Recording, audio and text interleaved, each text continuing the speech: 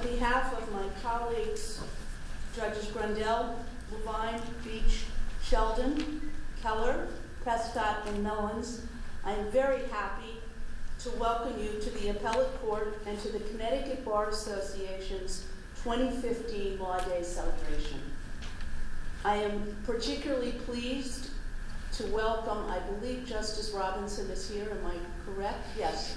To welcome Justice Robinson of the Supreme Court, Judge Susan B. Handy, Connecticut Bar Association Vice President Monty Frank, Deputy Secretary of State James Ballone, whose office under the leadership of Secretary of State Denise Merrill is so actively engaged in civics education for students and all. In addition, we welcome parents, students, and teachers who are here to participate in this ceremony. As you will hear about in more detail shortly, this year's Law Day theme is Magna Carta, symbol of freedom under the law. This is the 4th year that the Appellate Court has hosted the Connecticut Bar Association Law Day ceremony. This is a wonderful opportunity to bring members of the bench, bar, and public together to celebrate the rule of law in this country. We are grateful to the members of the Connecticut Bar Association Civics Education Committee, led by Catherine Calaby and Jonathan Weiner, for taking the time necessary to organize this important event. What is Law Day? President Dwight D. Eisenhower created it in 1958 as a day to celebrate our remarkable legal system. Each year, a theme is chosen highlighting a particular aspect of the rule of law, or of our legal process, and its effect on our daily lives. It is a day that lawyers in particular should herald. I urge each of the lawyers here today to spend some time each year on this day, as I do, considering the obligations and privileges that make us proud to be lawyers. We welcome the students who are participating in the trial this morning, and I commend you all for your interest in the role of government and your participation in civic activities. We up here, and I'm sure I speak for others in the audience, look forward to listening and learning more about the Magna Carta and its role in our system of justice. We're about to begin the program, and I want to invite you all to take photographs or video, but I'm going to ask that you be mindful that the students will want to give their full attention to the proceedings. It is now my privilege to introduce the Vice President of the Connecticut Bar Association, Monty Frank.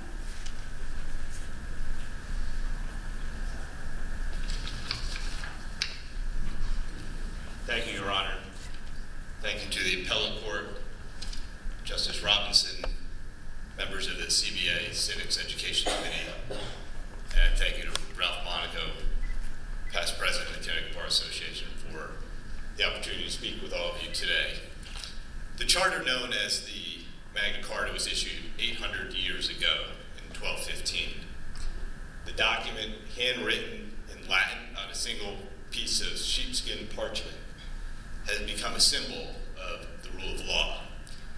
It has come to represent the simple principle that no one is above the law. However, Magna Carta was essentially a failed peace treaty between nobles, vast landowners, and their king.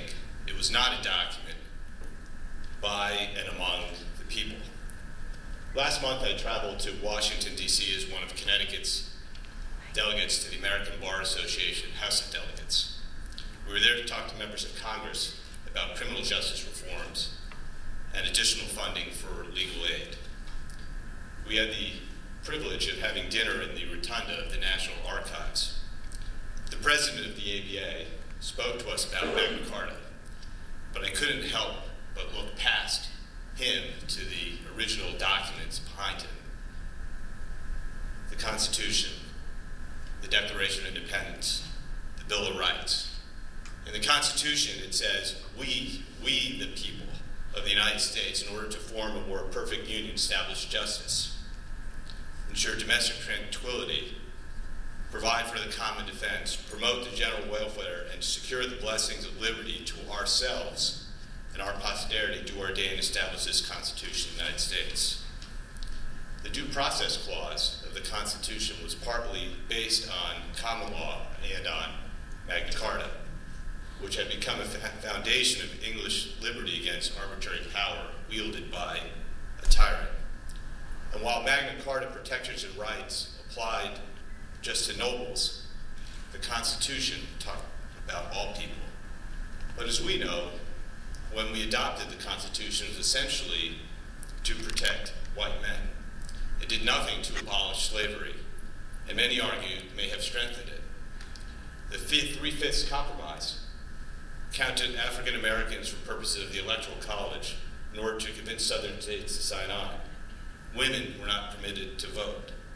And it was not until about 150 years ago when a great lawyer by the name of Abraham Lincoln stood on a battlefield in Gettysburg, Pennsylvania, and he declared that we here highly resolve that these dead shall not have died in vain, that this nation, under God, shall have a new birth of freedom, and that government of the people, by the people, for the people, shall not perish from the earth.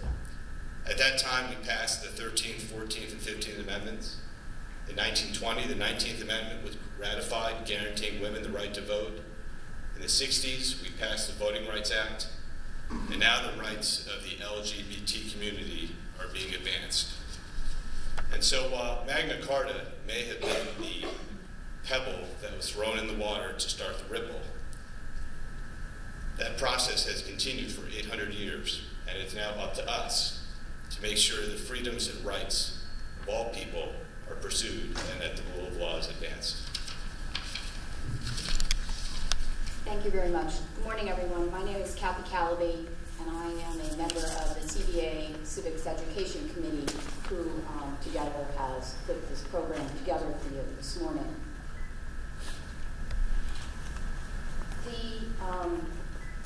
In 2011, President Obama stated in a speech to Parliament, centuries ago, when kings, emperors, and warlords reigned over much of the world, it was the English who first spelled out the rights and liberties of man and the Magna Carta. The Magna Carta, as we've been told, has become an international symbol of the law. It represents the principle that no one, no matter how powerful, is above the law. But it also has confirmed and strengthened the existing practice that those charged with the government for crimes are entitled to a jury of their peers. Today, we will be illustrating this principle by conducting a mock trial in the case of the State versus Kim Dixon. A little background about the case. Kim Dixon is a 17-year-old high school student who's been charged with assault in the second degree, which is a felony punishable up to 5 years imprisonment. The state claims that Dixon intentionally tripped a fellow student, Chris Lyman, who fell down the school's stairs and broke her arm. The state, through its witnesses, intends to show that this act was a culmination of a long-running campaign of bullying by Kim Dixon against Chris Lyman. It's the state's position that the school officials ignored and covered up previous incidents of bullying, including cyberbullying, because of the differing social positions of the parties.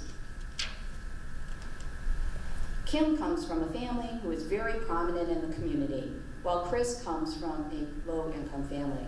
As in any trial, the prosecution and defense version of events differs. The defense denies the bullying claim.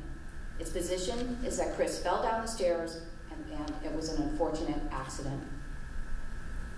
It was mere happenstance that Kim Dixon was in the vicinity where Chris fell. We now entrust this case to our presiding judge, Judge Susan Handy.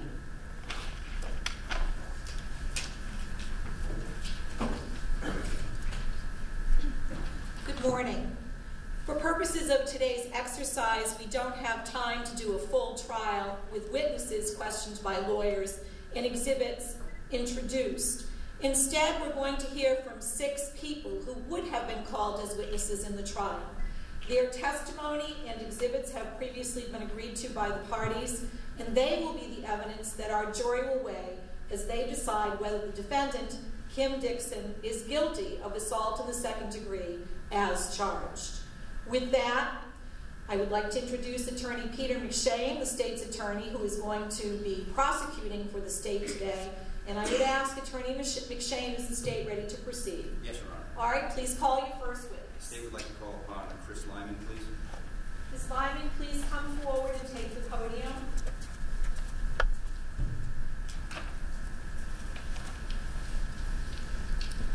Hello, my name is Chris Lyman. I'm a junior at Lakeville Eastern High School. I have been the object of cyberbullying for multiple years, physical bullying for the past few months, and on May 23rd, I broke my arm when I was tripped down a staircase. I'm worried that no one will believe my story. My family is really poor. My parents are divorced, and my mom has to work late nights at minimum wage. Because my mom works so late at night, I have to take care of my younger siblings, my 2 little brothers and sister. I make breakfast, check their homework, and take them to the bus before I head on to school. I take odd jobs during the summer to try and get a little money, but during the school year, I can't leave my siblings home alone. We are constantly behind on the rent, and the utilities sometimes go unpaid for months on end. My clothes are old and often dirty, because when the electricity and water is turned off, we just can't wash them. I sometimes go days without taking a shower, but during school, I've had teachers have to pull me aside and told me that my smell was disturbing the other students. It's so embarrassing. During freshman year of high school, Kim Dixon started calling me Cave Lady. She said I smelt and looked like a Neanderthal. She scanned a picture from the textbook onto the computer and put my face on it. She then created a MySpace page under the name Chris Cave Lady Lyman. I understand good-natured name-calling and teasing. I have siblings, but this went so far beyond that. I asked Kim to take down the MySpace page, but she wouldn't. In fact, every time I asked, the harassment got worse. She started friending all of my classmates who would chime in on the bullying. They started a game where one person would post an insult about me, and the next one would try and one-up them. Kim would buy the winner lunch for a week. I admit, I tried to give it back to her. I created a MySpace page for her, but I just couldn't keep up with her assaults. My attempts to fight back only increased her harassment. She started sending messages to my real MySpace page from the Cave Lady page, pretending to mock me. She mocked how I spoke and how I wrote. She told me she was impressed that I could walk without my hands dragging on the ground. This comment started moving things at school. I was used to being tripped or pushed when I was walking down the hallway, but now people would grab my shoulders and try to push my hands to the ground.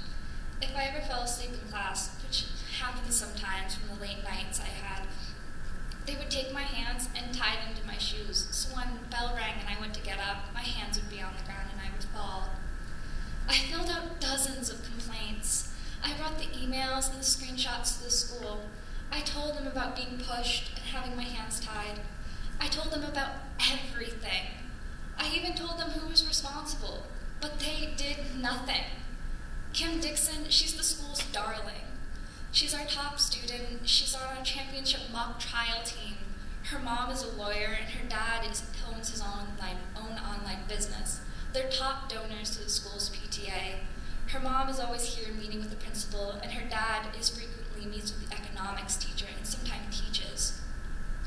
I don't know what the principal did with my complaints, but I do know that Kim was told about them, because every time I made a new one, the next day she was on the MySpace page quoting them, but making my words look like a caveman said them. They gave her the complaints, had a good laugh about it, and then did nothing to stop it. On May 23rd, as I was going down the central stairwell of my school, someone's leg shot out in front of me. I don't remember falling, but I remember landing on the ground and hearing the crack of my arm. I remember everyone laughing at me. Kim Dixon, she did this to me, and the school allowed it. I'm the victim. The law is supposed to protect those who can't protect themselves. My government teacher told our class, no one is above the law, but has not been my experience. Thank you. Attorney McShane. Yes, Your Honor. At this time, the state would call Officer Britt Green. Officer Green, please.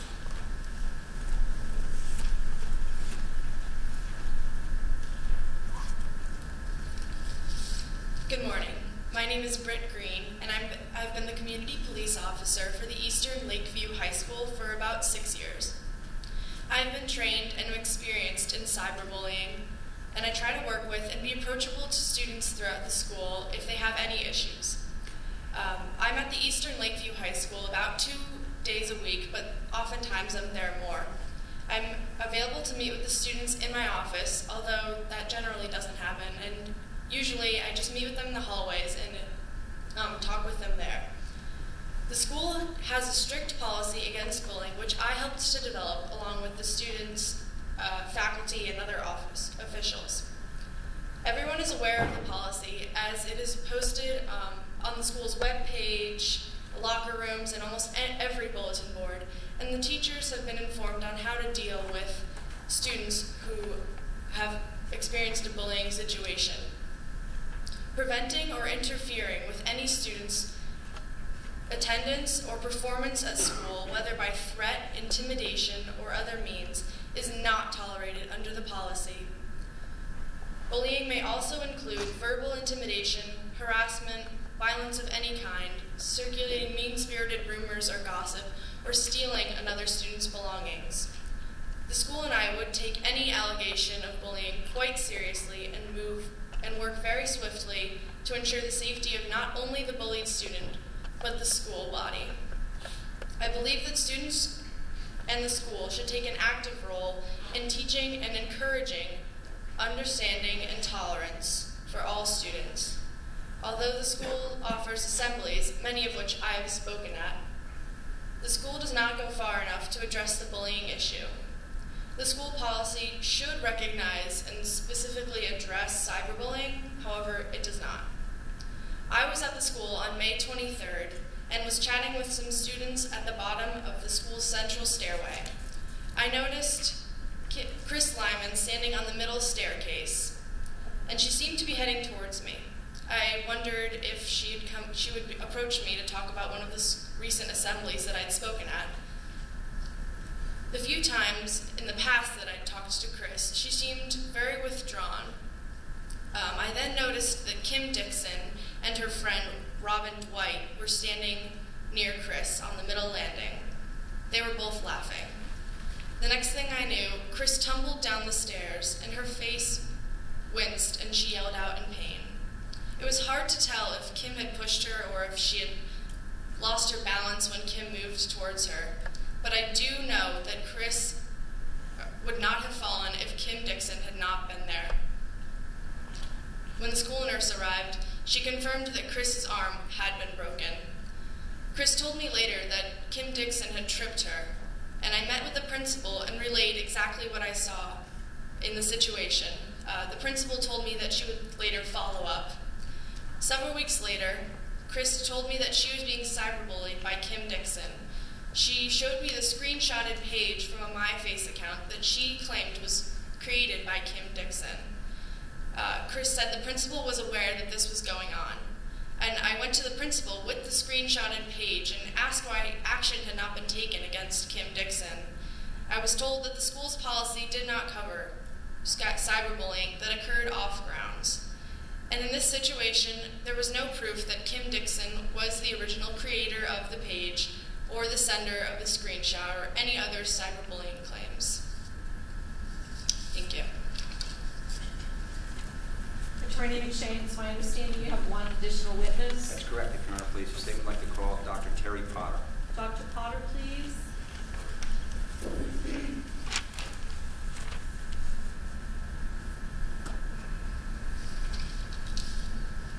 Hello, my name is Dr. Terry Potter. I'm a practicing PhD psychologist. I hold a PhD in psychology from Washington University in St. Louis. I have 12 years experience with adolescent teens. I've always been infatuated in the effects of bullying.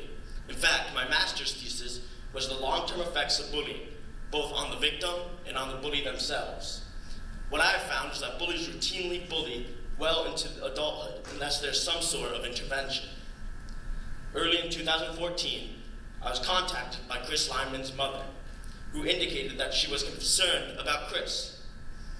Mrs. Lyman told me that she was an Iraq war veteran and had seen traumatic stress cases and believed that Chris had similar symptoms. She told me, however, she was out of work for an extended period of time and needed to take a job at night for a minimum wage, which prevents her from spending evenings with her children. She said that she works a lot of overtime to pay the bills, which are often behind. I found time to meet with Mrs. Lyman on a weekend, and I also met in private with Chris. With her mother present, Chris was hesitant to discuss the full extent of what was happening at school.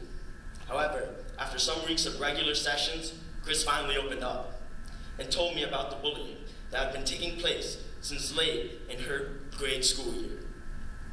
Chris showed me pages from a journal she had been keeping up for some time. Chris used writing as some form of release. The entries were quite revealing. Chris had an adult-level comprehension of the effects of bullying, and I'm quite proud of Chris and how she has handled this. There are many who would have completed